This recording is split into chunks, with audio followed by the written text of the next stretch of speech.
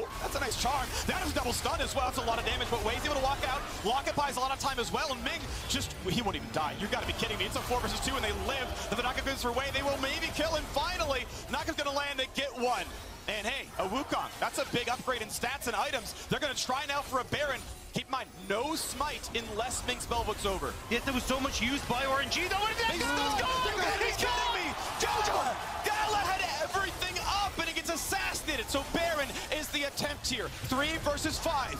Miss one charm to give them false hope. That's all it was for Jojo. Never the front of the Baron. 3K, you gotta make sure you land the smite. It was stolen last time. Shahu dives in. Early smite required. Who's gonna claim it? 1 kill. Viego gets it. He gets the Baron. Kill number 3. Kill number 4.